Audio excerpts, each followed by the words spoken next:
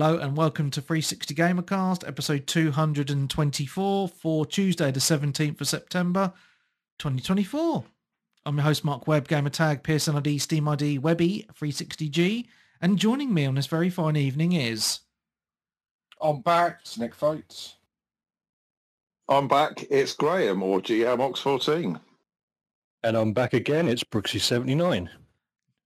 And we have no Darren this week, which is it's mental because Darren's usually with us every single week.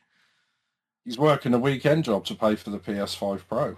He is indeed. He's already spent... He's starting his OnlyFans. Yeah, he has. So I might as well start with it then, actually, this piece of news, since we've got into it already. PS5 Pro was announced this week. Yeah, I'm not exactly positive with this news, but I'm going to preface this by saying Darren is not here this week and he is 100% going to pre-order the PS5 Pro when the pre-orders go live. He's already bought the disc drive, hasn't he? He's already bought the disc drive, and apparently those disc drives, since the PS5 Pro announcement, have actually all sold out now. Yeah, scalpers are gone for. Yeah. And yeah, so I'm just going to say, right, as I seriously don't think it's worth the money. £700 for a console with no disc drive. Now, it does have a 2 terabyte SSD in it.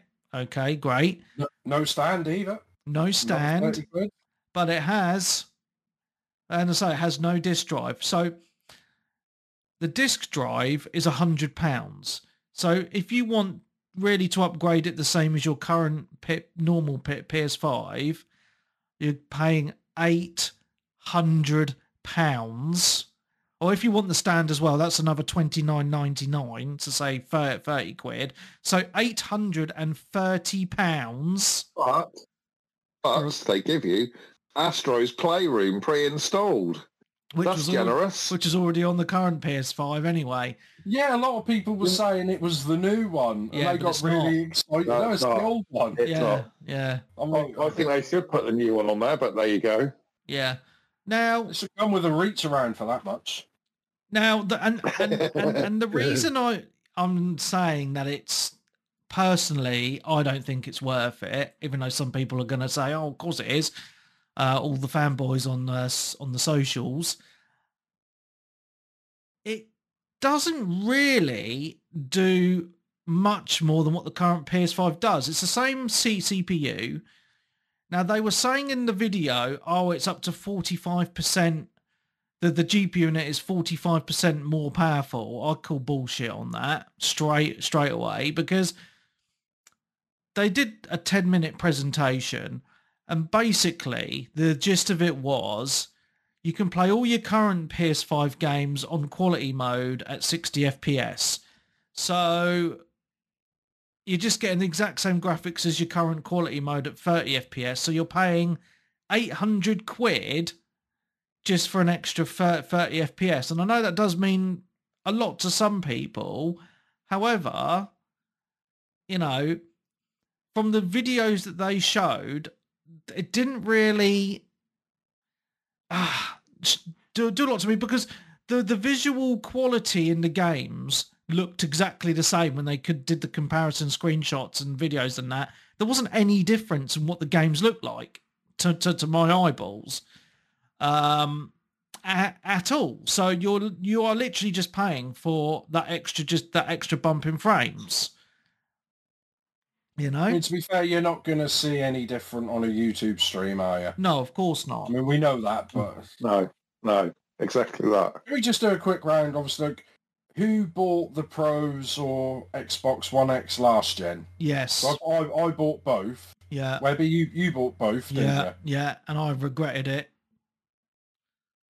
Yeah. I did have a PS4 Pro, but that was my first ever PS4. Yeah, same as me. Well, that's fair enough, right? I think the big thing is this time round, though, the current models haven't dropped in price ahead of the release of the new ones.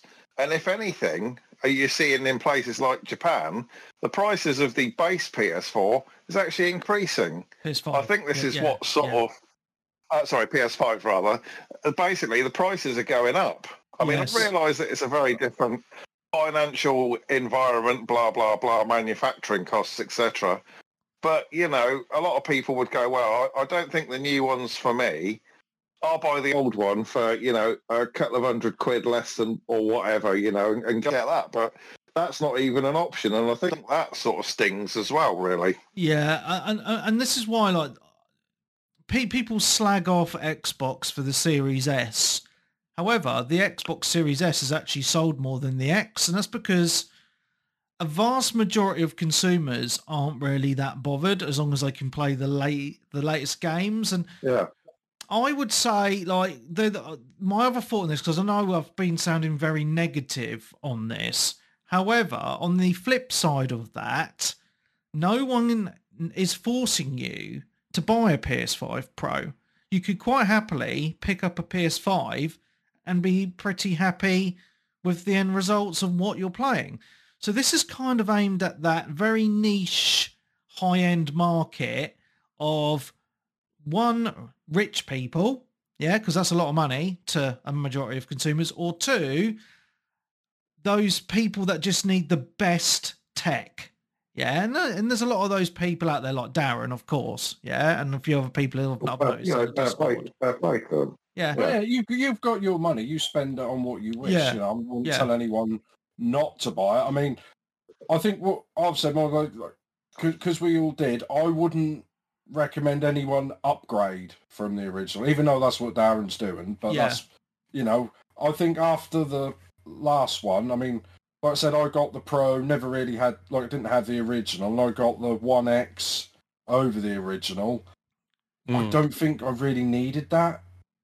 What about you, Webby? Did you think, I mean, because you went from the base PS4 to, do you regret buying the Pro and the thingy models last time? Yes, I do, because of the money spent, and I think, fucking hell, you know, I spent all that money on consoles, and obviously I'm big into my PC gaming now, and I think, I should have just, you know, stuck to my guns with the PC. And I was chatting to one of my mates this week, and because I convinced him to go PC, and he's actually got rid of all his consoles completely, whereas I keep mine on going because of the family and stuff.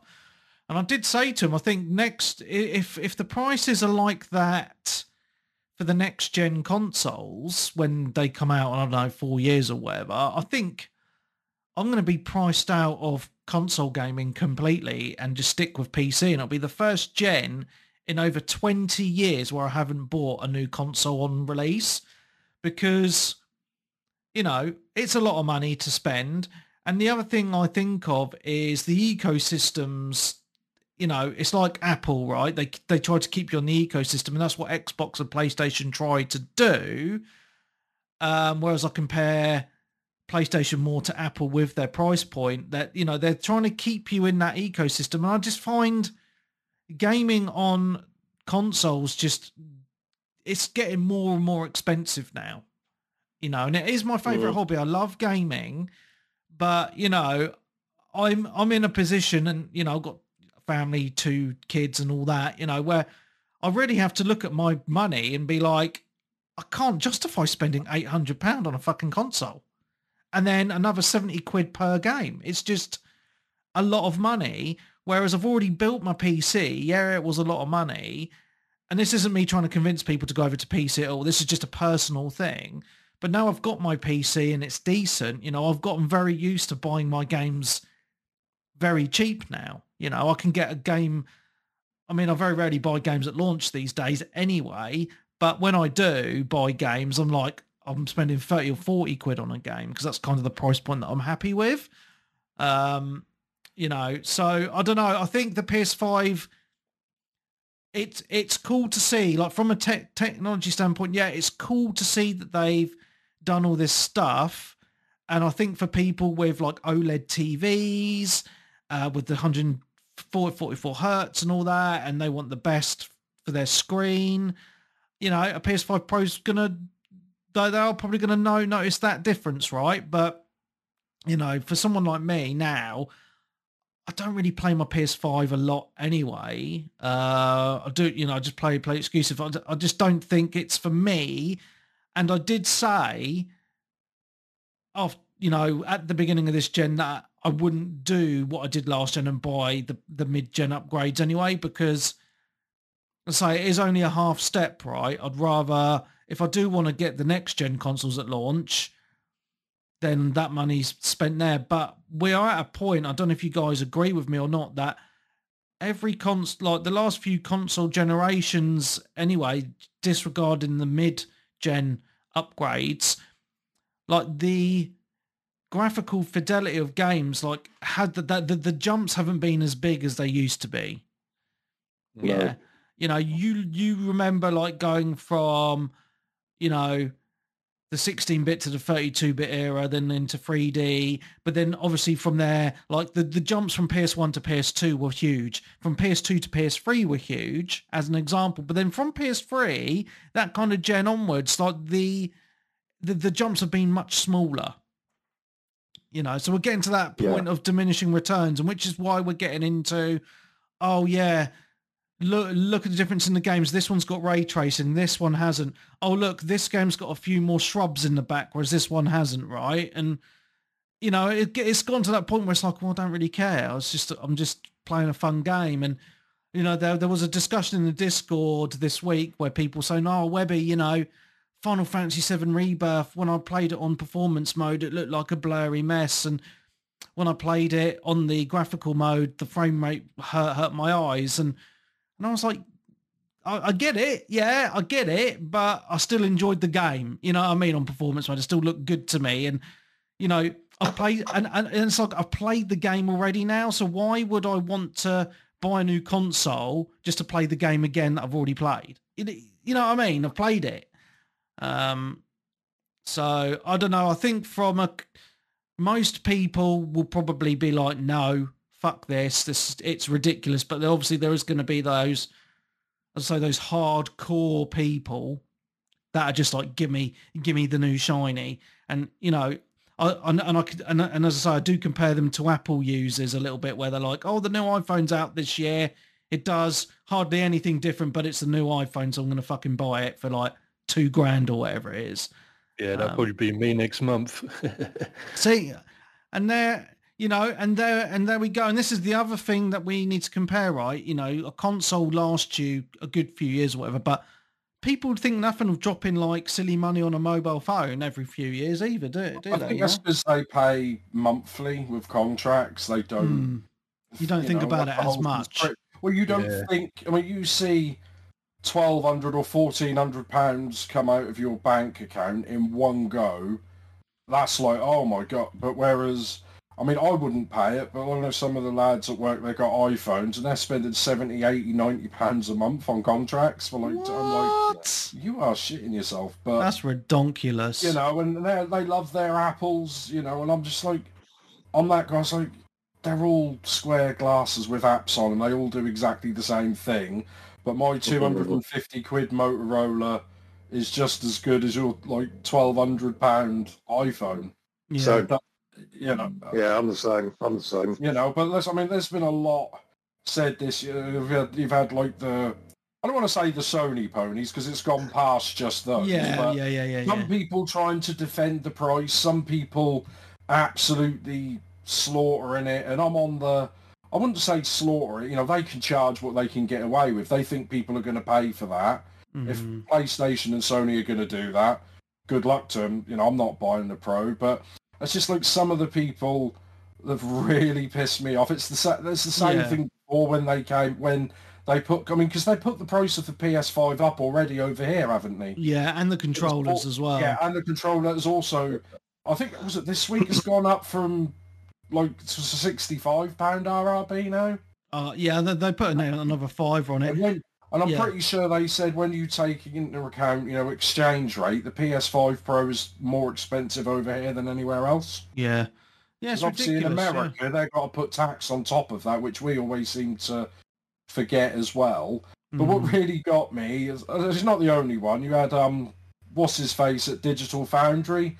I think that's Richard something or whatever. One of the main Richard guys. Ledbetter. Yeah, Richard Bellend. But yeah, it's just kind of you can Amazon, you buy a graphics card for £500, and that's just one. I was like, you can't compare buying a console to buying parts for a PC and putting it together yourself. And he just started listing off like the most expensive graphics cards, the most expensive RAM he could find. And I was like, well, that's not the same, because, you know, that graphics card, which is 500 quid, you know, realistically, you know, Amazon took a big chunk. VAT's taken a big chunk of it. Then you've got the profit margin for the company that are making the thing. So realistically, this 500 quid graphics card probably costs them, what, 100 maybe? To put it in the shop, 100, you know, they're making good money off of it, whereas Sony, they're not paying all that stuff to buy their parts, are they? Another interesting thing, though, Nick, is that Psytrance Visuals in the Twitch chat is saying at the minute, and this is something I picked up on the socials as well, is that people are thinking when they're upgrading to this PS5 Pro, they're thinking a bit in the future as well, because they're thinking, well, the PS5 Pro being the most powerful console is going to be the place to play Grand Theft Auto 6. Did you see what happened today about GTA 6? No. Delayed? Oh, well, that's coming, but they've... I don't know if it's actually Rockstar, because you know what the internet's like. It looked thing that they've said, yeah, GTA 5, 6 probably won't run at 60 frames per second, even on the Pro. No, that wouldn't surprise me. You know, and like I said, they didn't show one like new game at this little whatever they did to show them. Not one new game. And I know Xbox are just as bad, but it's like, what game has Sony actually got coming? I couldn't think. I was like, what is the Christmas game? There isn't any for Sony this year. What is the the Xbox, they've got Stalker. Wait, what's that one? Was that the Stalker 2? The Ukrainian one, isn't it? The like Fallout War, whatever. Yeah, but I meant like first party. Stalker 2. Is that first party, or is that? Because it's hard to know whether it's owned by Microsoft. Yeah. Yeah. Yeah, and was it Indiana Jones in December? Yeah. So all I could think of at the time was one game for Xbox and nothing for PlayStation. No, do you know what I mean? Whereas normally you'd have like 3 or 4 games coming out, and like I say, I don't know. I know we've got Fable coming out eventually, even though they announced that 5 years away. But they just don't seem to. They have all these consoles coming out. I was like, but what game? You couldn't show one upcoming game and announce one game for this, because I remember when Xbox announced the didn't they do the, like when they done the last whatever gen upgrades, they announced it a year in advance with loads of games, didn't they? I think they might have done it at an E3. That's what it did, but I don't know. Plus that Mark Cerny, I just don't like the look of his face. He just it's fake, doesn't he? Yeah, but as I say, you know, I mean, I think the PS5 Pro, as I say, you know, I wasn't surprised because of all the leaks that have been coming out. The biggest surprise to me was just the price. And you know, that is a big shock to me, because, you know, people saying 700, but you need the disk drive really, 800. You think last gen, the Pro versions of the systems were about 500, I believe? 450 each, but then but when they announced the Pro, they announced the PS4 Pro, they announced the PlayStation Slim and a price cut. I think it was like 300 and 450 for the PS4 Pro type thing. Yeah. But for some reason this gen, they're not reducing the price of the base, are they? No. Also, I'm just finding, like, gaming, we're in a really weird place now where a console manufacturer is happy to sell a digital-only console and then sell a disc drive as a fucking add-on. Like, I'd never thought I'd see this in my lifetime. That is just such a weird concept to me. They're weaning us off it, aren't they? They're slowly... Like I said to you before, it's a bit of a... You know, so they've been, you know, with the games, the actual cases, they've removed the books, you know, the instruction manuals. They're making them, every gen, they're making them slightly thinner and smaller. Yeah. I think that's just there because I think when Xbox tried and they were talking about digital only and they tried the always online and people were going for like that, and there's big backlash. So they thought, well, rather than just do that, you know, and they'll say, well, actually, 60% of people or 75% of people who bought the PS5 Pro have never put a disk drive on it. So we're just going from what the market says they want. Yeah. But they're trying to, but that's what they want. I mean, you know as well, they don't want physical media, do they? They just want to put it all digital. You only buy it from them, and games will be 70, 80, 90 pounds, whatever they say. And because you can't get them anywhere else, they'll just never have sales. Mm. And that, but in their head, they think everybody who buys games will just cough up the extra money to do that. But they won't. They'll go elsewhere, because if Xbox aren't doing that, or Nintendo Switch are still doing that, people will just, and like you say, Webby, you think, well, I might as well go for a PC then, because the games are cheaper there. Well, and this is what, and you know, and the reason I brought the whole PC thing up is because a few people, because I mean, I've been chatting to different people all week about this at work or on the Discord or what, or on, you know, party chat or whatever, and people have said to me, you know, who don't have PCs, you know, why would I buy this when I could build a PC for not much more and then get the games a lot cheaper, as I said at the beginning of this conversation. And that is a point, but the thing with building a PC is obviously you're sitting at a desk, and obviously you can play on your telly, but it's a lot more of a faff. That console experience is, you know, you're chilling on your sofa, your big telly and all that, and it's still quite difficult to get that on a PC, I feel, you know, so it kind of, you're in a different kind of space of gaming, if that makes sense, because you're upright on your chair and you're at a desk. So I can see why people wouldn't want to get into PC gaming. On a telly, though, couldn't you? I don't think you'd be completely out, because, I mean, my mate Andy, like last year, he got rid of all his consoles and went full PC. Yeah. And he said he tried PCs like 10, 20 years ago, you know, and there's a lot of faffing around, but this was pre-Steam. Yeah. Bloody hell, a long time ago, yeah. Yeah, so it's like going to every, like, each individual website, downloading patches, downloading this, updating this, getting all the new drivers for the game. Whereas the whole point with consoles is, yeah, they didn't look as good, but all you did was plug the disc in and play. And, like I said, consoles were always a lot cheaper than PCs, but like this, it's getting closer to a gaming PC, isn't it? Yeah, because I say you're buying all the bits separate, aren't you? Like your disc drives some and people, all that, yeah. like, you know, a lot of people, especially, I was like, oh, 300 quid for a console. Yeah, it's not as good graphics, but I just plug it into my telly and I go. Mm-hmm. Whereas now, you're talking, what, 800 quid with a disc drive, and you still got to download and do all that crap. I think they're just, like, they're getting too close to PC money. Yeah. If I'm honest. I mean, I think you can, for a while, you could build a slight, you know, maybe a decent gaming PC for about £1,000, couldn't you, Webby? Yeah. I think most people say about £1,000 you can build a half decent one. So you're pretty much there now, aren't you? Oh yeah, pretty much. Yeah. I mean, Webby, what do you think? Like everyone has said, well, what arguing the price again about inflation?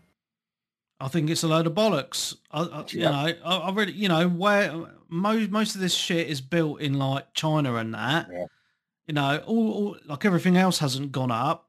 You know, and it's strange to me because you're looking at game sales at the minute, and game sales for a lot of new games are quite low, and I don't think it's all to do with the quality of said games.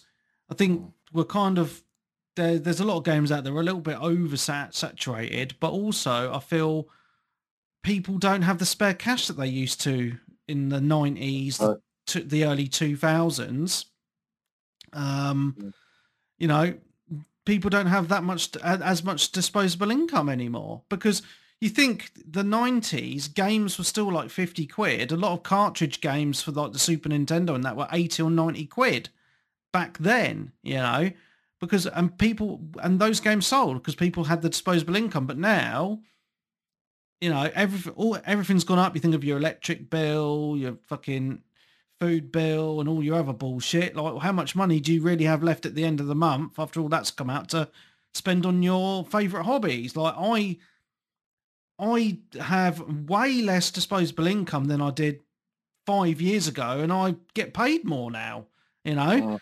And I think a lot of people are feeling that pinch, and I think that's another reason why video games aren't selling as well anyway. So this is why we circle back to the PS5 Pro, and it's priced at an extortionate price, which obviously does piss a lot of people off because it's out of like our reach, but it will still sell well because it's aimed at that kind of market of people who can afford it, if that makes sense.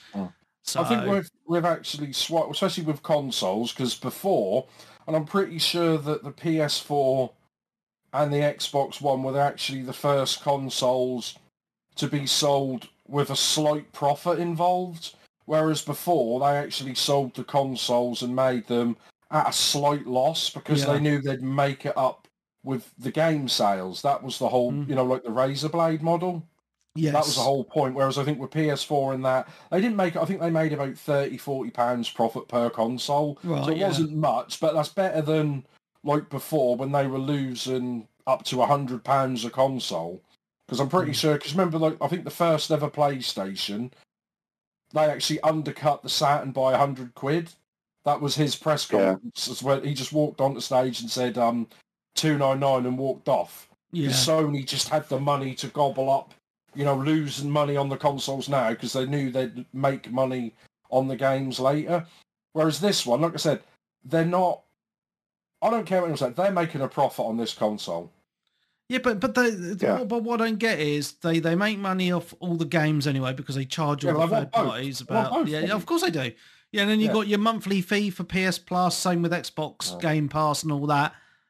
You know, I do understand that games cost a lot more to make now, and they have a lot more people and stuff. No, I don't think they do, mate. I think they spend a lot more money on making the games, on like advertising and actually literally, you know, selling the game. I'm pretty sure they said like GTA 5, they actually spent more on advertising than they did developing the game. Yeah. Yeah, you might be right, yeah. Yeah, no, but like I said, I mean, I'm sure I said something. They were talking about the new iPhone coming out this year, and which got announced last week? I think it was last week, 16 or whatever. And they were saying, oh, that's gone up in price in the PlayStation. And then that's the usual people going on about inflation. But they actually said it costs Apple less to make this iPhone than it did to cost them the first ever iPhone they made.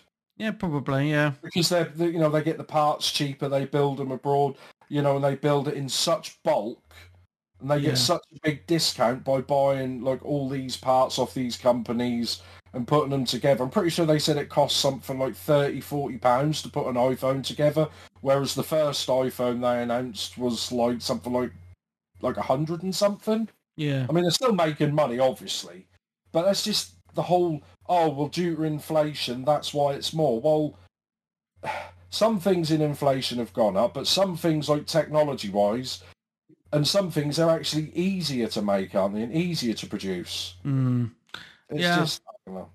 So, I think we should wrap up the PS5 Pro convo now. Been going for half an hour on just this one topic. You getting one, Graham?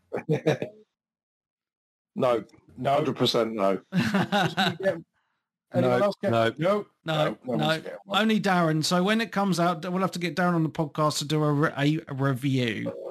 Yeah. But no, I think and a comparison as well. Yeah.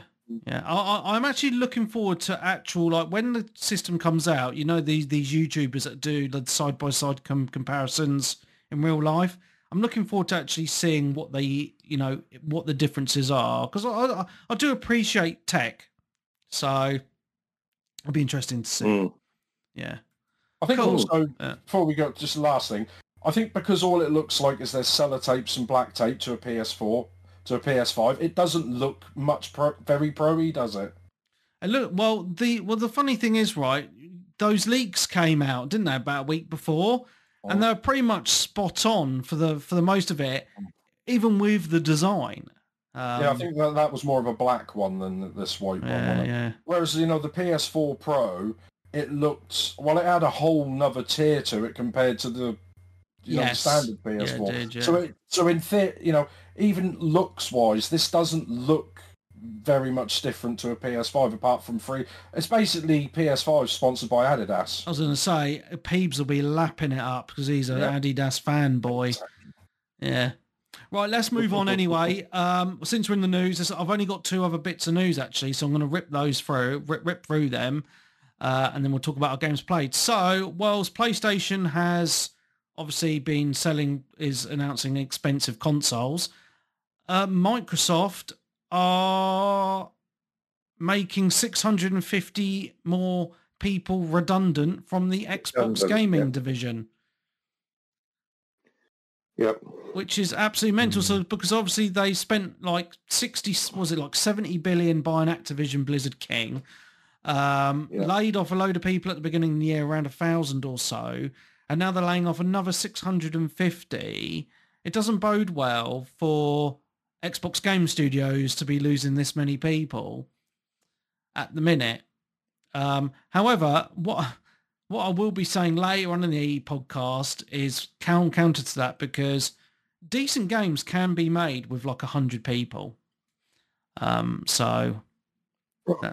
think that's interesting. Yeah, because you've got these big games that are made by thousands and thousands of people, and they come out like dog turd, which is the next game I'm going to just briefly mention, Star Wars Outlaws. Big turd by the looks of things, but didn't sell as well as expected by Ubisoft, and Ubisoft stock has fallen by more than 10% since Star Wars Outlaws release. Lol. Ouch. So, yeah, so obviously they're going to be relying a lot on Assassin's Creed. I don't think that the pre-orders on that are very low.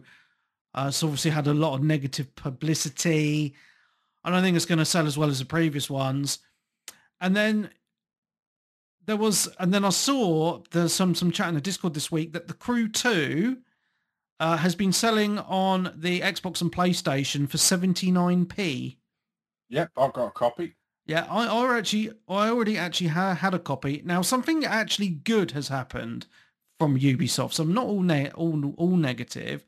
The Crew 2 and The Crew Motorfest, after pressure from the public, have now added offline game modes to these 2 games, which were previously online-only open-world titles. So that's actually pretty positive news, guys, I have to say. So those games, once they die, they won't actually properly die. People will still be able to play them, and that's what I like to see. That's what we want to see, because that's a little bit of game preservation. And people who spend their hard-earned 79p on a game can carry on playing it in the years to come when the servers shut down. So bravo to Ubisoft. And I do hope that other publishers and developers are listening to this. So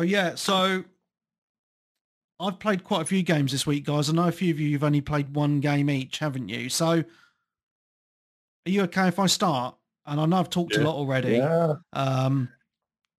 But I just want to talk about a game which I think I've been playing a lot. So let's just... Oh, my Steam isn't loaded. So for those of you on Twitch, you can see... I don't know who's left on Twitch. Only Sidetrance Visuals, Nick, and Zone Storm. I think Clarky's done one, and so's Angelos. So I'm very upset with you guys. They're buying a PS5. They're buying a PS5 Pro. Yeah, they're looking at PS5 Pros now, aren't they? I'm going to talk about Test Drive Unlimited Solar Crown. Now, I'm going to start off by saying I've been really enjoying this game. I actually cancelled my standard edition order in the week and bought the gold edition so I could play it early. I know I'm sad like that. And I'm going to preface this by saying I'm really enjoying the game. You can see on my Steam thing right now, if you squint a little bit, I've actually played it this week. This is quite embarrassing. For 38 hours. So I've put quite a bit. I've put pretty much a week's worth of work time into this game. So I haven't slept a lot. Into Test Drive Unlimited Solar Crown, and I've been really enjoying it. You can see the screenshots. So the graphic. So it's weird. Like this, it's really weird, right? So I'm gonna start with some positives. I will get into the negatives. Graphically, it's really odd because at parts it looks gorgeous, right? And in some parts it just looks quite bland. So there's a contrast, right? So you see this picture here. I don't know if you guys on the podcast are actually watching my video as we talk. So you can see this picture if you are. Looks quite nice, right? I'm on this country road. The water's kicking up. It looks quite nice, right, with the lighting and all that, yeah? And then you move on to my next picture, and it just looks a little bit bland, like really like bland textures on the parking structure. I actually took this picture because I was taking the piss because I'd parked my petrol car in an electric car charging bay there. But it's weird. But most part, I'm playing it on PC. It looks lovely. So you can see on this picture, like the lighting, it's raining. It looks really nice. And then I took a close-up picture of this fire hydrant. Sad, I know. But you can actually read all the words on the fire hydrant. And I just thought that was actually quite a nice touch there. And I've actually encountered a few races online. I've done some cruising around the Hong Kong Island with randoms. There's actually a one-to-one recreation of Hong Kong Island. And for the most part, it looks really nice. I will say, I'm playing on PC. It looks decent. And people are like online saying, oh, you know, it looks really like a PS2 game, blah, blah, blah. I'm like, seriously, this looks really, really nice. I've had some really nice experiences on this game, just exploring the island, unlocking the roads, Forza Horizon style. It's been a lot of fun. You know, look at this picture. It just looks gorgeous. Look at the reflections and all that. It looks lovely. But it does have some misgivings. So the servers have not been the best. Now, for me, it's been... I had a worse time, though, on Test Drive Unlimited 2's launch, because I remember when that launched, I like the first day, couldn't even get into the game. Yeah, I couldn't even log in or anything like that. I think, actually, from my experience, it's been quite smooth. I've only had it once where it wouldn't log me in, and that was for about 5 minutes. And then after that, I tried again and I got in. I've not been disconnected from the game once, but there's been a lot of reports of people, like once they get into races, they get like halfway through the race and it kicks them out and they're back just in the world. And that's been very frustrating for people. And that's been happening a lot to people. It hasn't happened to me personally. But the game has been hampered by a lot of server problems from the reports that I've been reading. So that's just something to be wary of. But as I say, something I've not experienced myself. I'm in a couple of test drive groups on Facebook, people playing it on all systems, PlayStation, Xbox. They've been enjoying it. I can certainly see, though, in the screenshots and videos that people have been putting on the console versions, it doesn't look as good as the PC version, but it still looks okay. It looks good. You know, the only thing that lets it down a little bit, I feel, on PC is the performance isn't as good as you would expect. Now, I'm running a 3080 with an i7 12700K, 32 gig of RAM, and I do have the game on a NVMe drive that's, you know, rated for a PS5. and it pretty much run it at 1440p, and it barely gets 60 FPS. So for the most part, it hovers at around 60 FPS, which is fine, right? But when you're in the city, it does dip quite often to like the low 50s, which again isn't the end of the world. It's still fun, but it's still that kind of, that chopping and changing between that 10 FPS can be a little bit jarring at times. Once you get out the city, it's perfect. But it's just when you're in the city. I will say though, for Hong Kong, it feels a little bit lifeless as well. So Hong Kong's a busy place, right? Not loads of cars on the road in this game, traffic-wise, which is a blessing and a curse, because the blessing is obviously you can speed around and all that sort of stuff and not smash into loads of people, but it makes it feel a bit lifeless on the flip side. The other side is there's no fucking pedestrians anywhere. Like, this is a city. Where are the people? Now the people all over. Well, yeah, but the people are in like, you do see them sparingly in these weird areas where you can't drive into. So it's like, basically, I think one of the reasons they're doing that is so you don't run people over or try to, but it just makes it like, as a city, like it's like with no people on the pavement, it just feels a bit weird, right? However, like, I'm still enjoying it because it's weird, like, and I know some of it is a little bit of nostalgia for the old test drive games. I do know that, right? But I love just getting in like the Nissan GTR that took me fucking ages to grind the money for, and just cruise around the island, unlock the roads, and collect. There's like these collectibles around the world as well, in dotted around in these weird places. So very much like in Forza Horizon, there's the roads to unlock when you drive on them. However, I will say the annoying thing is on this, when you play Forza, when you drive over a road you haven't done in a race, it unlocks for you.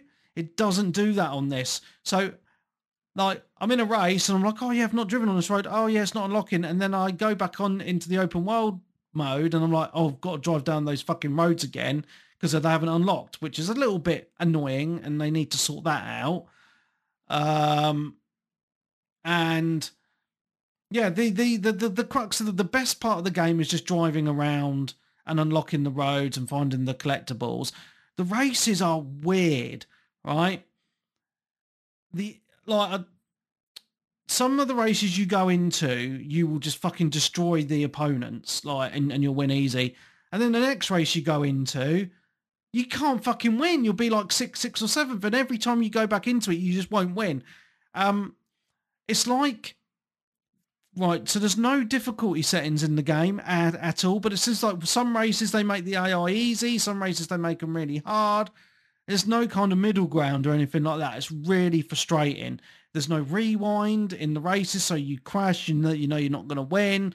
Like, you're going to have to restart the whole race. So that's a little bit annoying as well. Which is kind of the reason why, like, I'm really enjoying this game, but I would not recommend it to anyone because I know if you played it, you'd think it's shit, you know? But even though it has all these quirks, I'm just enjoying it. And I think part of it, as I say, is the nostalgia. But the other thing is, it doesn't throw cars at you. You know, like in Forza, you get cars just thrown at you all the time. It's kind of that reward-based thing where you're like, right, I have to work quite hard to get enough of the credits to buy a car, and I know that car is going to have to do me for a good few hours until I save up enough for another car. And it's like that lifestyle simulator to a point, not on the same level of Test Drive Unlimited 2, because you can't buy houses or anything, but it's like you go into the showroom, you walk around the showroom, you look at the cars, you open the doors, roll down the windows, you take that car for a test drive. Do I like it? Do I not? Try something else. Which car am I going to buy and spend my money on? Because obviously you need to spend your money on upgrading it later on down the line as well. And I just kind of like that because that I like that vibe from the original test drive games. It's something different. That not many other games really do, you know. But yeah, it is janky. But the lighting is really good. I think the graphics are decent. Inside the car looks really nice. You're looking around it and that. And it's weird. I'll play this and I'll play it for say 3 or 4 hours. And this is how I've been playing it. And I've done in that 3 or 4 hours, I might do a few races and the rest of it's just driving around. And that's literally it. Just driving around, unlocking the road, just taking in the scenery. Like, the thing that really gets me in this game is the sound of the cars is so good. Like, you'll be sitting there and your car's off and then you'll press the trigger to turn the engine on and you'll get this bum bum bum bum bum bum bum bum bum bum bum bum bum. Like, it sounds really real. Like the exhausts are wobbling on the back of the car and you get that real cool sense of, oh yeah, this is super awesome. You know, and I've spent a lot of time, I'll just park up in a car park and I'll look at the lighting around and I'll take a few pictures and that sort of stuff. It's really odd. So I would say the game hasn't been reviewed very well, and I get it. It hasn't sold terribly well either. I get it. But, you know, it's one of those AA games, I'd say, that I just really enjoy.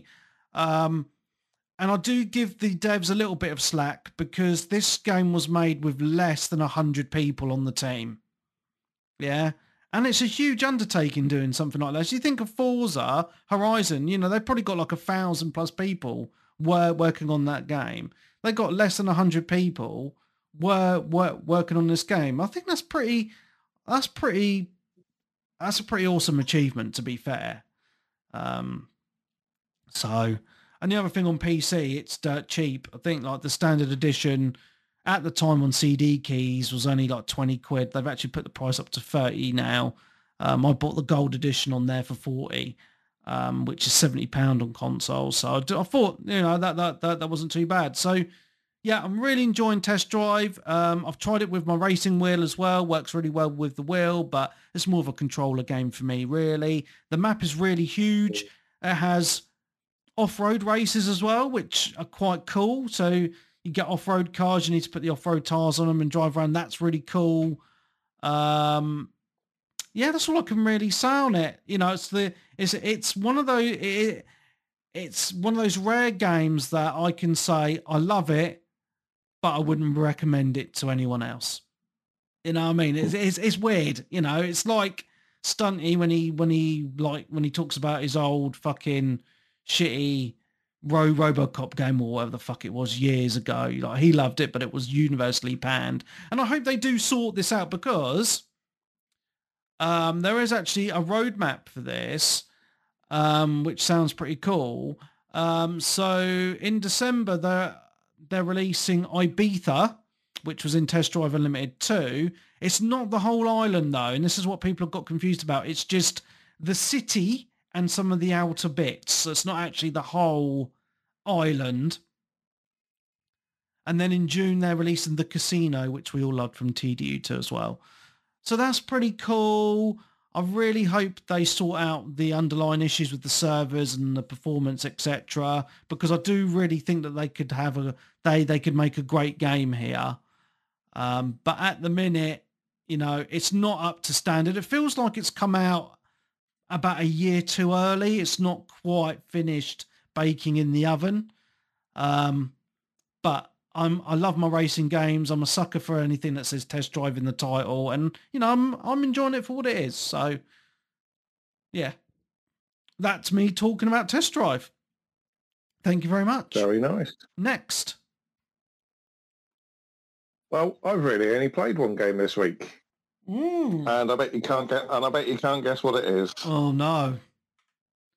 I've just been playing Astro Bot. That's all I've been doing this week. I have done so little gaming this week. Wow. And I kind of hit a point where I've got into the last galaxy and I've got the last boss to beat, and I'm on about 230 out of the 300 at the moment. And some of these levels in this last world are just irritating. So many of them are like platforms either in space with infinite drops on the side, or traps, and I'm like, really? But you know, with the whole the Sony discussion that's been rumbling on this week, I was looking at this game and I thought, you know, some of the franchises they reference here. Yes. I don't know if I'm allowed to do spoilers. If people want to fast forward, so fast forward, I'm going to just mention a couple of games. Just a couple of games which they threw in, which I found really enjoyable. They did a level themed around Loco Roco. Yes. And I'm like, yeah. Why don't Sony make games like this anymore?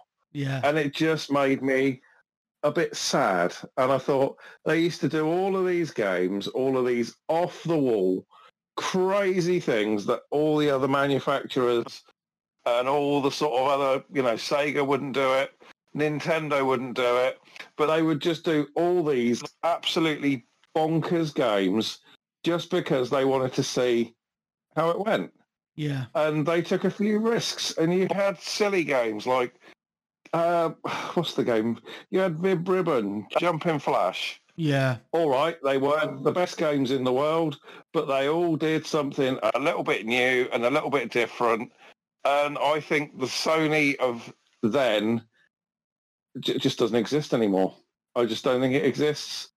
It's all the same stuff, isn't it? It's all the COD, it's all the racing, and you know, and it kind of made me feel a bit sad, and at the same time a bit cynical. Really, do you know what I mean? I understand what you're saying. I mean, myself and my boy have been playing this a lot, a hell of a lot. We actually completed it a couple of days ago, just the main campaign.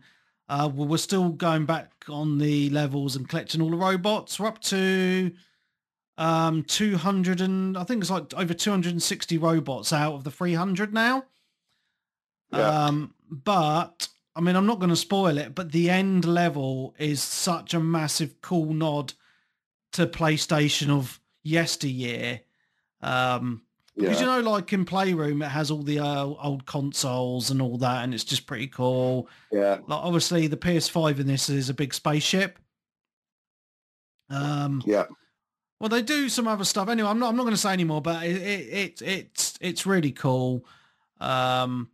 I think it's one of the best games to ever release on the PlayStation 5. I would agree with that. Yeah. I would agree. It uses all of the PlayStation 5 features. Well, the thing is I think a lot of other developers just haven't felt the need to engage with those features. And like, you might get one game that uses the adaptive triggers. You might get one game that uses the speaker, but nobody quite does it the same as it is done in this game. Yeah, I agree. Yeah. Anywhere. And it is a good game, and bar my frustration on the last few levels and my sort of sadness at Sony's lack of kind of creative risk-taking nowadays, it's definitely up there in my I would say it's definitely one of my top 5 all times. Yeah, I would think. Yeah, that I'm pleased you mentioned the Loco Roco level, because my kids have played that level many times over, and they call it Blobland. Daddy, I want to play Blobland. Like, okay, then. I was like, oh, and because he's been playing it a lot on his own, and then you know, on my profile, obviously, to get the trophies. But so I'll like come like, so what the way I've been playing it is like, he'll be playing it while I'm working or whatever. And then I'll be like, right, what's Marcus been up to? Well, I need to go back, because I've been mopping up the levels for him to get the robots and the puzzle pieces he's missed. Yes, because I want to get 100% on it. And I'll be like, oh, this is really cool. Oh, this is really cool. I was like, oh, Loco Roco. I remember Loco Roco. And he said, oh, is this an actual game, Dad? I said, yeah. And he said, oh, I want to play that. And I was thinking, is Loco Roco even on the PS5? I've no idea. I didn't look. It is It is if you have the highest tier of PS Plus. Well, you can You stream can play it. you can stream the retro version of it, and I No. believe either I think there are 2 or maybe 3 Loco Roco titles on there. Right. But it's just cool. like games that they used to do. Like I don't even know if this is referenced, but games like Patapon. Yeah. I mean, just all these really old games that they could pull from, and that they could create some really good stuff. But I'm just I'm just a bit baffled, really, that all of these franchises have been left for dead. Yeah, it's strange, but what like this dev team Asobi, I'm guessing they're owned by Sony. I don't know, but they've just done a really... Yeah, they are what was Team Japan, I think. Oh, okay. I mean, they've done such a good job with this game, because it's not just the references to old PlayStation games, and like what I really like is when you collect the robots that are like meant to be characters like Solid Snake or whatever, and then when they go back to the base world, and then you got that machine, haven't you, with the pull down thing with the balls in it? I forget the name of those machines now. Gacha. Yeah, the gacha machine, and then it gets their bits for the characters, and then when you go and see them in the world, like the Solid Snake want to be hiding under a box, and it just looks really cool, you know what I mean? And there's lots of references. Every single one has got like a little animation as well if you go up to them. Yeah, that's right. Yeah. And some of those have got some real kind of love poured into them, I think. Yeah, because if you hadn't played the games, you just wouldn't know, right? Yeah. No, exactly. But no, I'm enjoying it. I've got a few frustrations with some of the levels. But to be honest, I am not the world's best platform gamer, if I'm honest. But I've got a lot of enjoyment out of this, and I'm kind of mopping up the levels. And it's the kind of game that you would show somebody if you were trying to convince them why a PS5 is good, isn't it? Yeah. The thing I will say about the difficulty is the main levels are pretty standard fare, but then you get like some of the bosses have been quite difficult, taken many goes. But it's these other levels that you find, and they're basically the controller buttons, triangle, circle, X and square. And oh my God, I've had to put the controller down and walk away after trying to do some of those levels because they're so difficult. Well, also, it seems that those levels don't have like save points. You have to do them in one go as well. Yeah, very old school. So, so you get 3/4 of the way through, you miss a platform, and it's back to the start. Yeah. And like you, I've had occasions where I'm like, right, I'm turning off. I'm going to come back to this later, Yeah, no, and that's exactly what I've done. But then when I come back to it, say the next day, I'll get it done in a couple of goes. And that's how games used to be in like the 90s or early 2000s. That's how it used to be with games. I used to get frustrated, turn it off, come back, and I'll do it once I've calmed down a little bit. So it feels very retro in many aspects, and I like that. Yeah. But I think this is the game they need to be pre-installing on the PS5 Pro. Yeah, I really do think it is such a fantastic game. And you know what saddened me this week is I saw some of the gaming news. It hasn't sold very well, apparently. Yeah, no, I saw that as well. Apparently. What's that, Nick? Apparently it's only sold 26,000 copies. Is that it? What, worldwide or just in Japan? Yeah. All I heard was 26,000 copies. I don't know if that's physical, digital, or whatever, but in the first week or something. That's nothing. That is mad. That is mental. It needs to sell more than that. It's a better game than that. It's so good. It is so good. I mean, I would rate this as one of the best PS5 games I've played, or probably the best. Really exclusive game. It is that good. To be honest, I think the reason we're struggling is, I mean, a lot of people have said this is like one of the best non-Mario platformers ever made. Yeah. If you know what I mean. Whereas you think, well, like I said, for a £500 PS5 and then this, like for Christmas, parents are going to be like, no, I'll buy you a Nintendo Switch and like Mario as well. So I think that's why a lot of the Switch is still selling as well, because the PlayStations and Xbox to some extent are not coming down in price for first kids' first consoles. People are just sticking with the Switch. Yeah. Yeah. But it looks good. I still want it. I doubt it'll ever get a price drop though, will it? You never know. I might end up on PS Plus one day.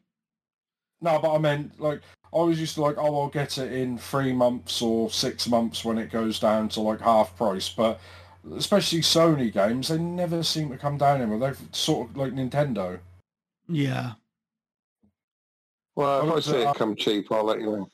I saw Stellar Stellar Blade that came out January, and that's still 70 quid. And I thought, it's just because when I buy games and play them 2 years later, and then they're a tenner, and I'll be like, yeah,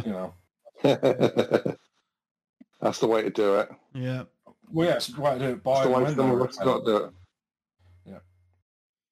But no, it's that's it. But it's a great game. It's a great game, Graham, and that's the thing. It is good. I just love the level design, the graphics, the cute characters, the nostalgia. It's just all one good package to me, I mean, 4 worlds in, I'm now seeing things that I hadn't seen before, and I'm going, wow, that's really cool, Yeah.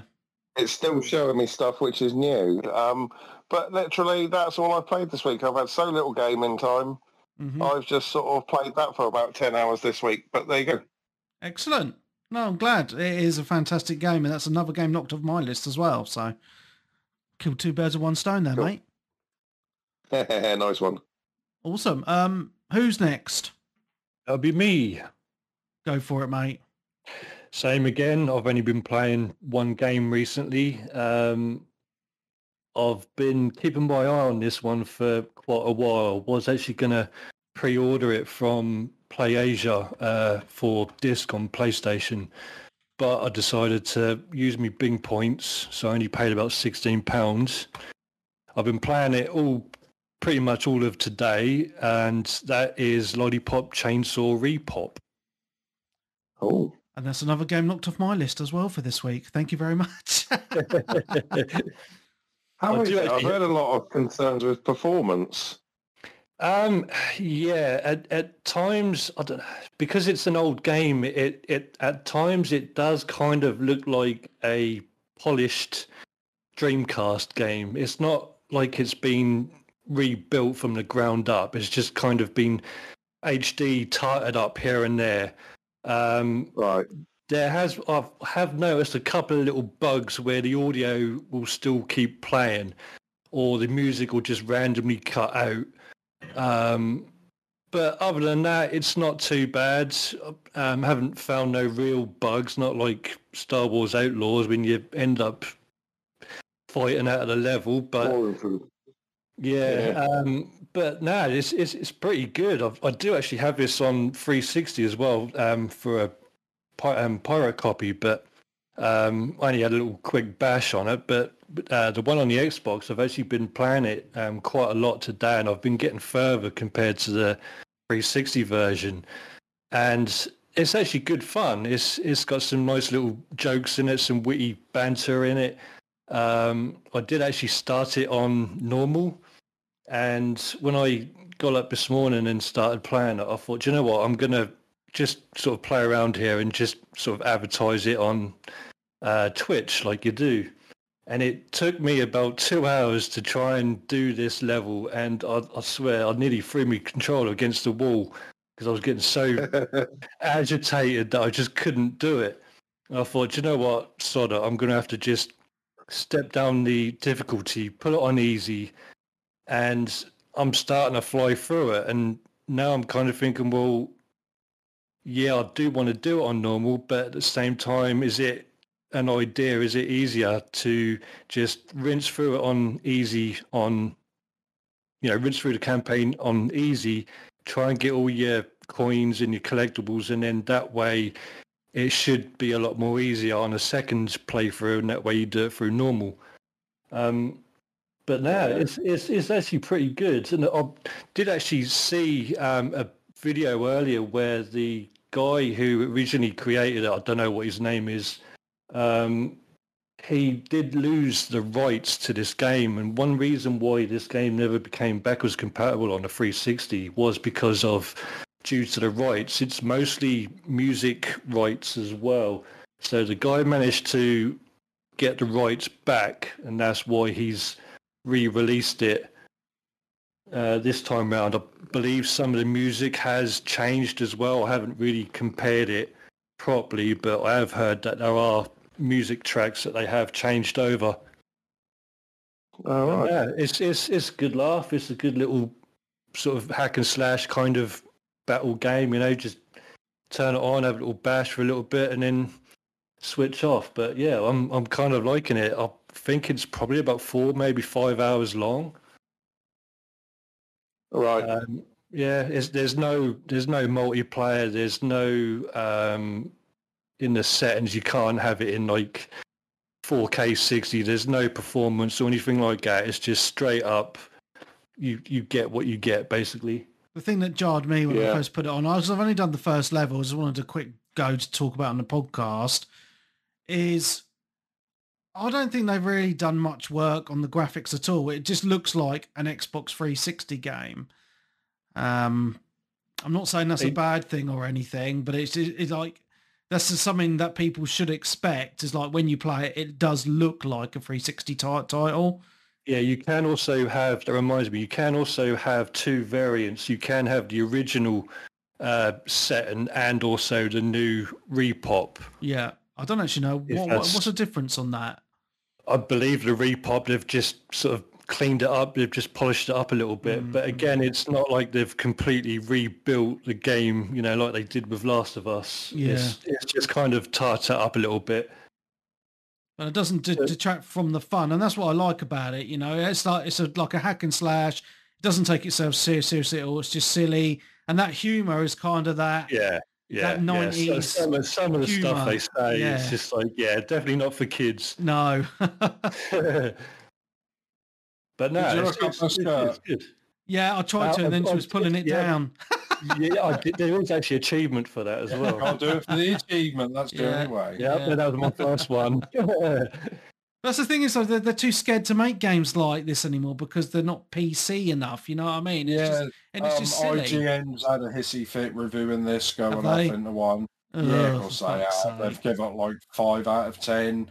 Well, thought with progression and blah, blah, blah, blah, and all that sort of stuff. For fuck's sake. This is what people want. Well, they loved it back in the day. They gave it like really high reviews. It's just how some of these reviewers have changed over the years. Yeah. It's one of them hidden gems, isn't it? That's just an old classic with some people. Yeah. It was. I love how it's still got that kind of like that Sega look. That Sega kind of esque. That not Left 4 Dead. What was that shooter? That zombie shooter? That Sega one. House of the Dead. House of the Dead. Yeah, it's kind of got that sort of on rails playthrough, if you know what I mean. Yeah. Yeah.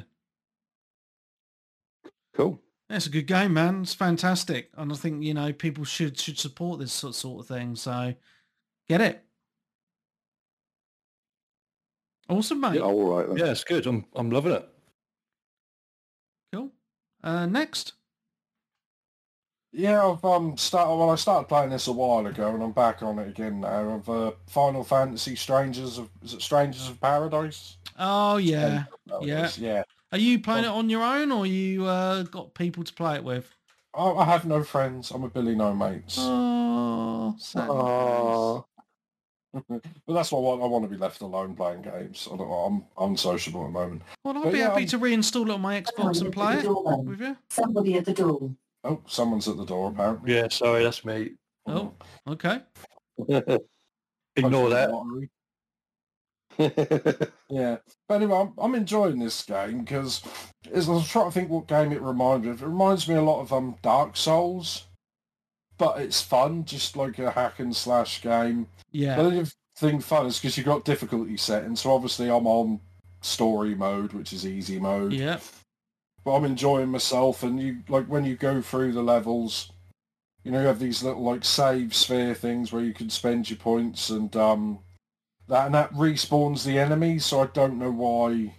Well, just have to try to copy the Dark Souls thing, which is cool. And then you explore the area, and then you come back and you like open a door or kick down a ladder, and it's like a shortcut back to where you are. But this time you've got like the key card or the key for the door. So you're like, oh, that's good, which is a very like Dark Soulsy Bloodborne thing as well. So you can get that there. But yeah, I'm enjoying it so far. It's a good, honest game. I don't know why this game got absolutely slaughtered when it came out. Didn't sell well. I think I picked up for like a tenner, like 4 or 5 months after it came out. It sold really poorly. And one of the things they said that the graphics were terrible. I'm like, is this the same game? This graphics look brilliant. Yeah, it's decent. Really good, really good, colourful and stuff like that.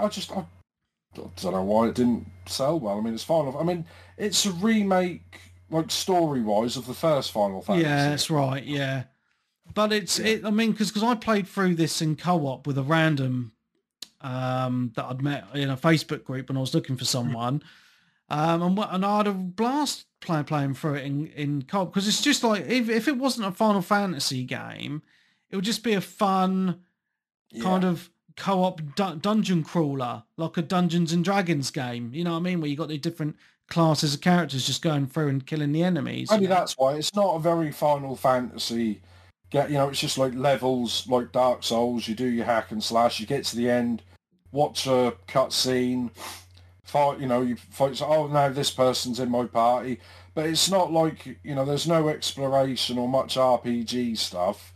You don't walk around talking to people, so maybe that's why it didn't do well. It wasn't it wasn't a Final Fantasy game. It's like an offshoot. But yeah, just a hack and slashy game. But no, I really enjoyed it for what it was, to be fair.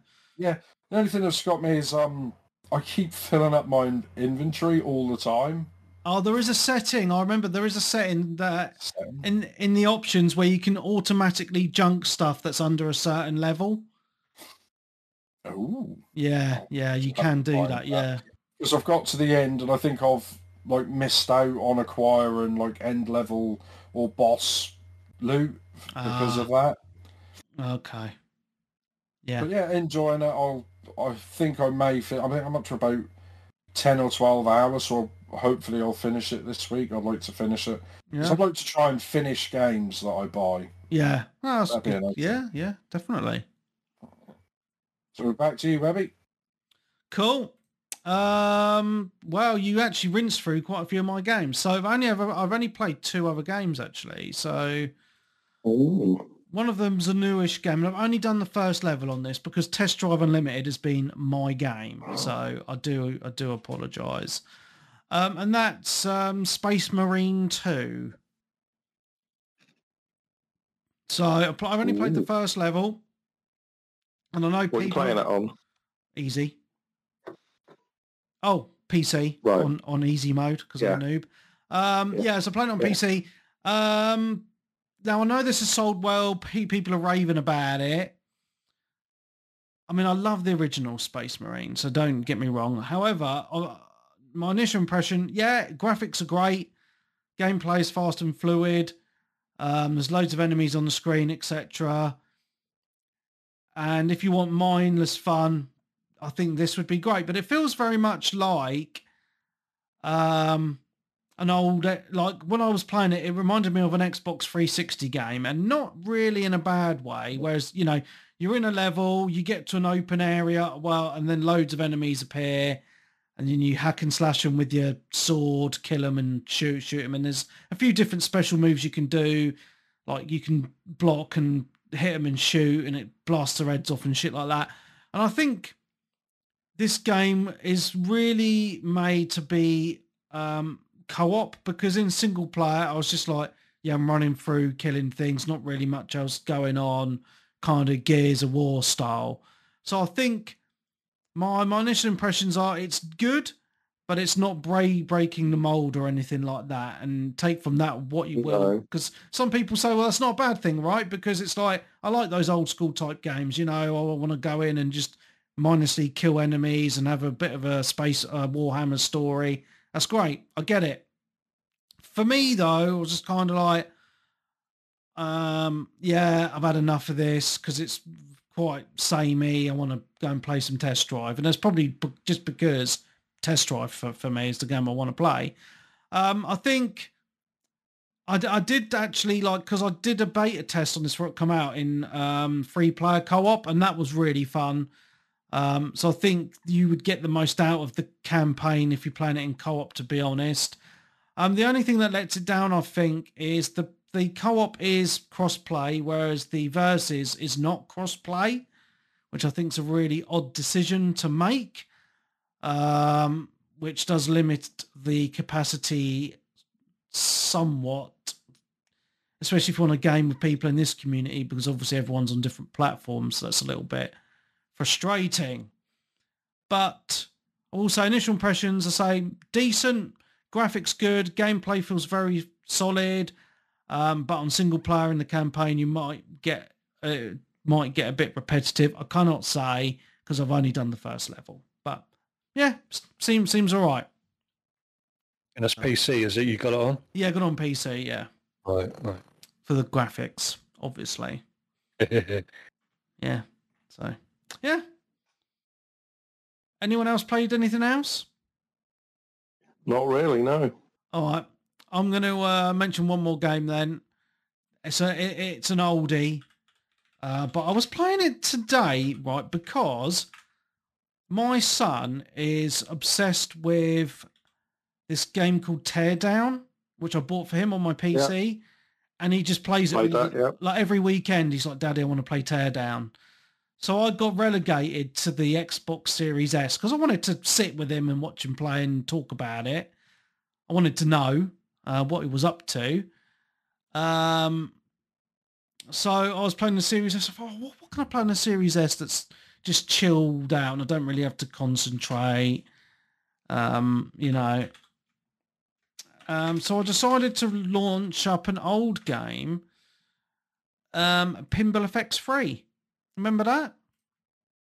Yeah. And the reason I thought I'd play it was because back in the glory days of 360 Gamercast / Mojo, we used to do a weekly high score challenge on Pinball FX 2 and 3.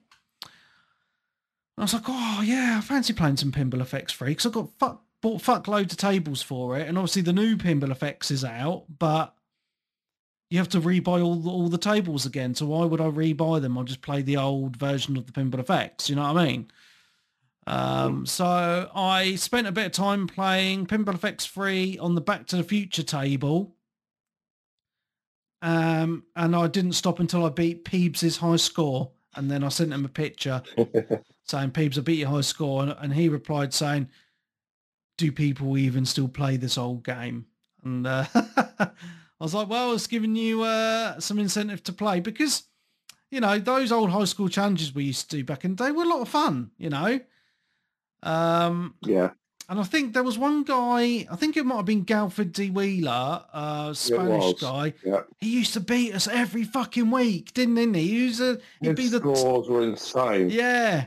Yeah. So just brought back some good memories of just those old times with the community, just by playing this for a couple of hours this morning, you know.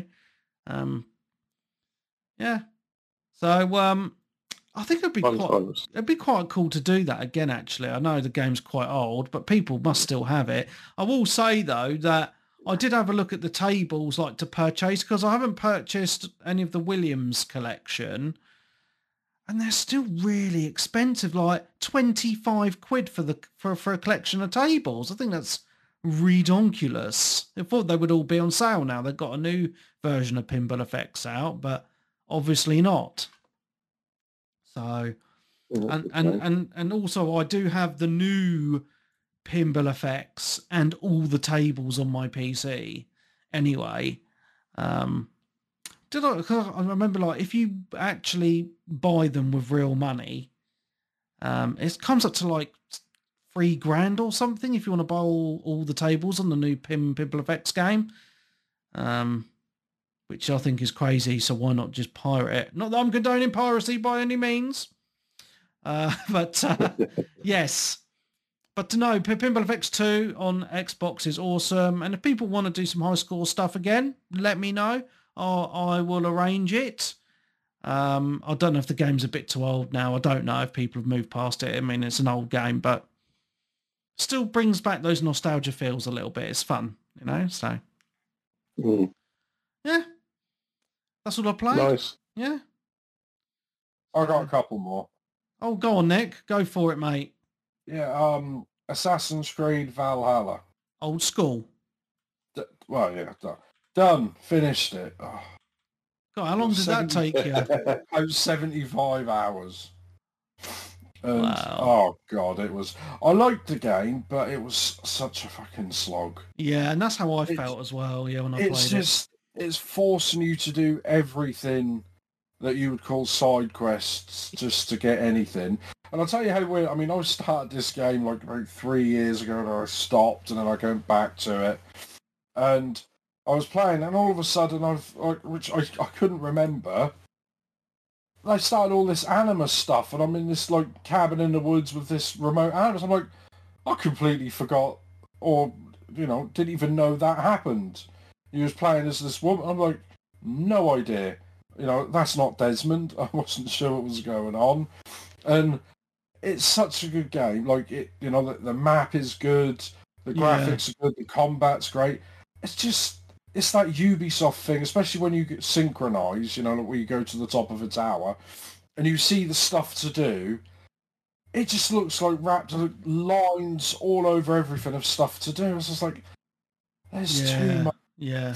I mean, it got to the stage there where I was forcing myself because I thought, well, I played it for 30 hours, I've got to finish it. I played it for 50 hours, I've got to finish it. And it was just like, how do I finish this fucking game? And that was the thing. And I was like, oh, well, you've got to do this and you've got to do that. And there's a bit where, you know, where that's where you have to kill what they call the Order, which is like an assassinations thing. And you have to kill all of them. And I'm like, oh my God. And like some of them you could just walk up to and they'll just appear on the map. Yeah.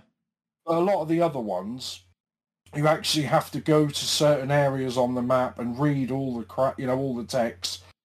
And they'll give you clues to where they are. And once you read the clues, then they unlock. So I'm like, oh, okay, so that's like a 45-minute YouTube video I've got to go through just to get, so I'll get these done.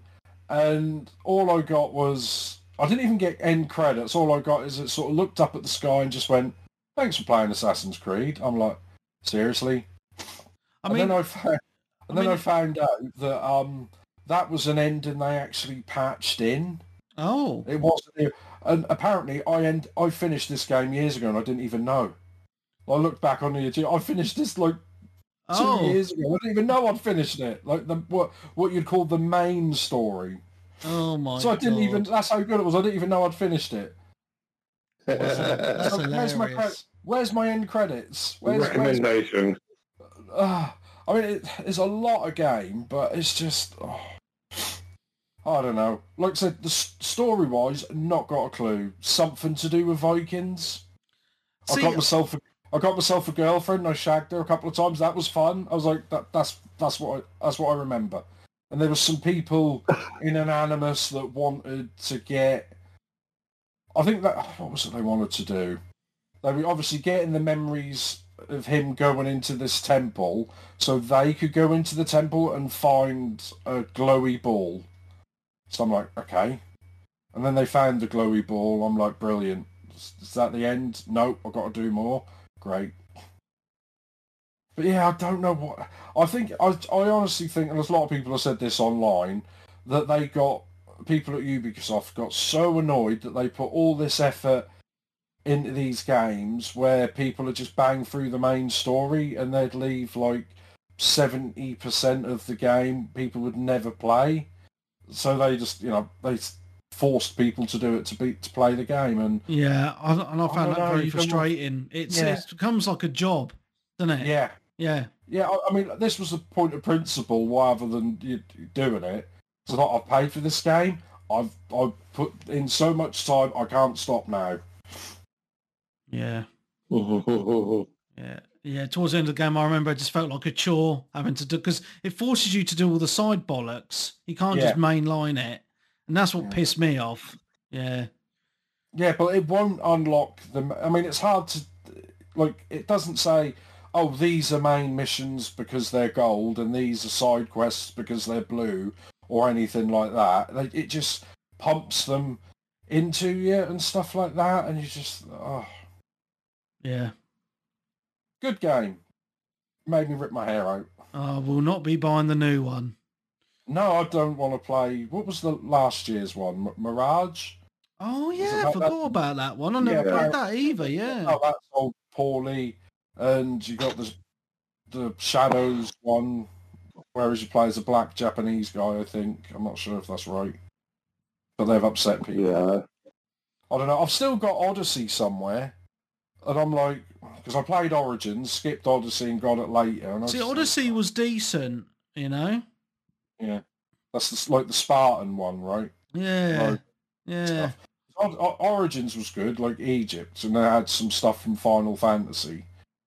But I don't know, it's just the Ubisoft thing, just plaster thousands of side quests over the map. And I think it's the kind of thing where, like, if your kid's got it and that's his one game, he's happy to play that because he doesn't know anything else exists. There's so much for him to just play constantly. Yeah. But I don't know. Yeah, the last one was Mirage, yeah, so I'm just looking at it now.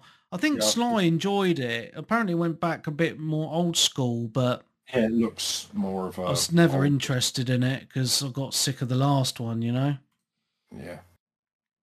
Well, yeah, you get burnt. You think, well, I haven't got 75, 80 hours to play another Assassin's Creed game. Yeah. Because fundamentally it's going to be, you know, you'd think it's the same game again, but a different setting. You just think, I can't do it. Yeah. Yeah, it's burnt out on them, and that's all it is, really. Yeah.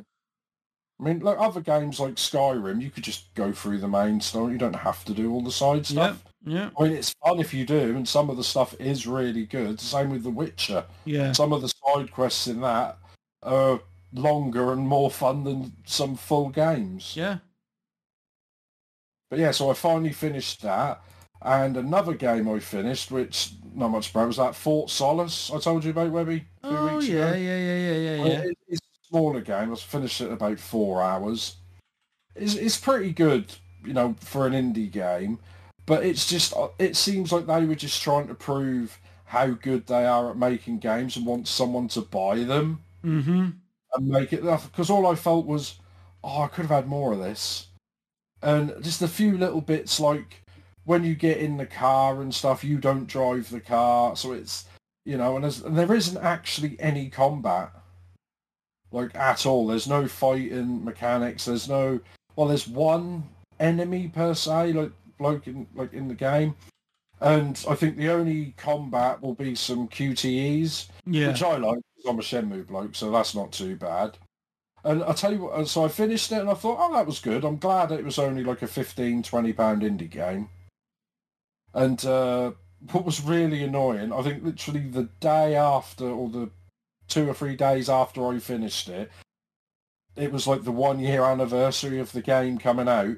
So they released some, which I haven't seen what it is, but some free DLC and like a performance mode to like double the frame rate and stuff. So I'm like, brilliant. So the day after I finish it, they give away free DLC and they actually patch the game to make it run properly.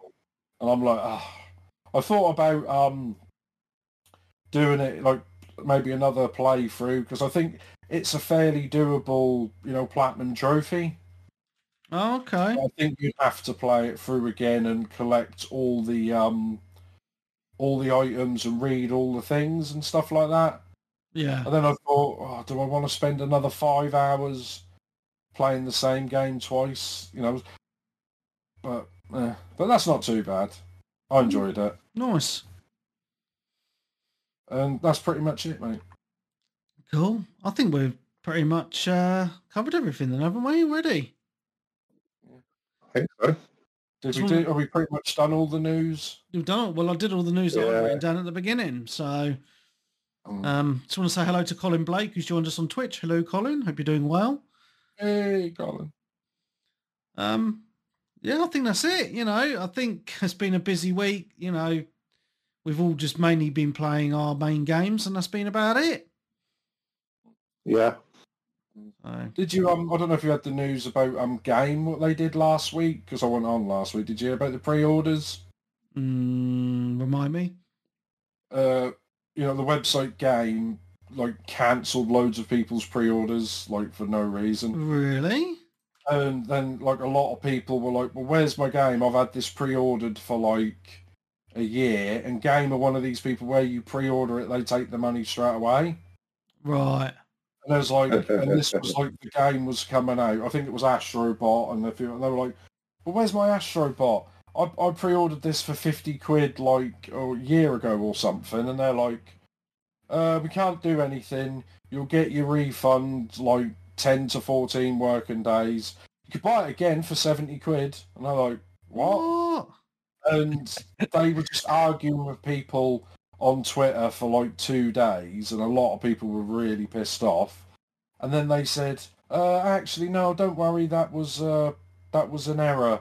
So we'll put your pre-orders back up. I think for people who've got games pre-ordered for later in the year, I think I think they assumed everyone was just going to go and pre-order at full price. I wouldn't bloody pre-order anything off Game. No, I mean, years ago, towards the end of the PS3, I was getting pre-orders cancelled, especially the limited editions, because they were you could pre-order them and I think they didn't know how many they were getting until a week or so before. Right. So I think a few games I did, I think it might have been one of the Forza Horizons, the one that comes with the car. Right. I want to say 3, it came with a toy Lamborghini. All right. Yeah, they cancelled that about a week before it came out, and I was like, oh, great. And then I had to wait for the money. I think even then I had to wait for the money to come back about a week or so after the game came out. So I was like, if they take the money first, that's not some people can, but you go buy it again, well, so I've paid twice for it, I've got to wait to get the money back, Yeah. That's ridiculous. Yeah, that's taking the That piss. company's knackered. It's fucked, isn't it? It's their own fault. Even though last weekend, Nick, I went to Milton Keynes.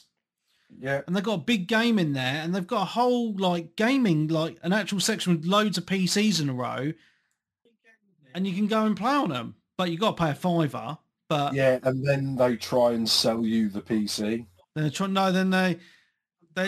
a really big, the one in Milton Keynes is huge, but they've got this whole area where you can play Xbox, PlayStation, any game or whatever, and it's basically they try and sell you it's £5 for an hour, or £10 for the day, or if you pay £15 a month, you can have unlimited for the month.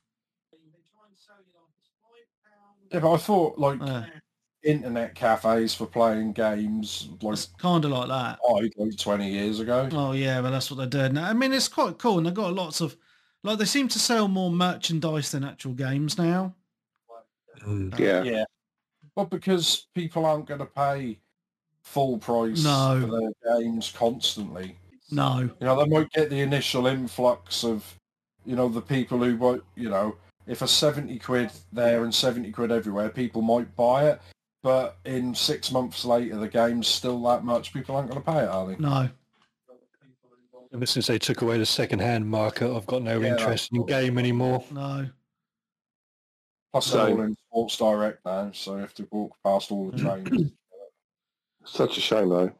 I mean, CX is more of game now, because there's a big CX next to that game in Milton Keynes. It's fucking massive, and they've got loads of stuff in there. They've even gone back to Xbox 360 stuff and all that. And I was gutted because I was looking through the Xbox 360 games, and I bought some copies of Project Gotham Racing 3 and 4 off eBay, £8 a game or whatever, and they were £2 each in CX. I was like, oh man, could have got them in there. dirt cheap. Yeah. I remember that was like a few years ago, sort of when it first opened, especially when they started getting rid of the 360 stuff. They were giving stuff away so cheap, and I used to come out there with like, spent like 30 quid, and I've got like 15 games. And you think, oh, this is brilliant. But not as much now. I think they're doing a lot of the buy the new games and selling them for like 3 quid or £5 cheaper than new. And I think that's what they want to do. Yeah, the things I would like, the only thing I wish I never got rid of on my old 360 was the Rock Band stuff. Yeah, that's all gone up again, isn't it? Yeah, because that'd be quite good to play with the kids now, you know. But I seriously thought at the time, oh yeah, they'll just bring out some new versions for the new consoles. Never happened. Yeah, same here. You know. I'll go on eBay. I don't know how much they are actually. Like, I bet it's fucking ridiculous.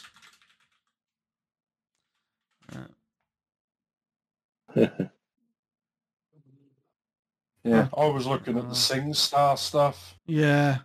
And I was like, oh, that looks pretty cool. I said I could get that and plug it into my old PS3, and I could do like karaoke and Queen and stuff. Like, I was looking at my eBay wish list. And the girl, she just looked at that. She just pressed on her iPad and then clicked like remove from watch lists. I'm like, all right. Wow. My singing's that bad. See, I remember when the Rock Band stuff, they were giving it away in game for like a £5. Right? Yeah. 125 quid plus on eBay at the minute. Fucking redonk. Oh, man. Saddy face. Oh, well. Yeah. Cool. Anything else, guys, you wanted to mention before we knock off? No, we're all good. I think we're all good, aren't we? All right, sweet. All right, guys. I'm gonna end it here. Then need to get out of this boiling hot man cave, and then we will reconvene next weekend. So thank you very much, everybody, for coming on. It's been awesome. A big thank you to everyone who's listening live on Twitch. A big thank you, obviously, to all the Patreons. Love you all very much. And hope you've enjoyed this week's episode. If you do want to join me on Test Drive Unlimited Solar Crown, if you really want to buy it, I've bought it on PC, on Steam. It's not cross-play, so the only way to play it is if you buy it on Steam. And that's it. So thank you very much. We will see you next week. Goodbye.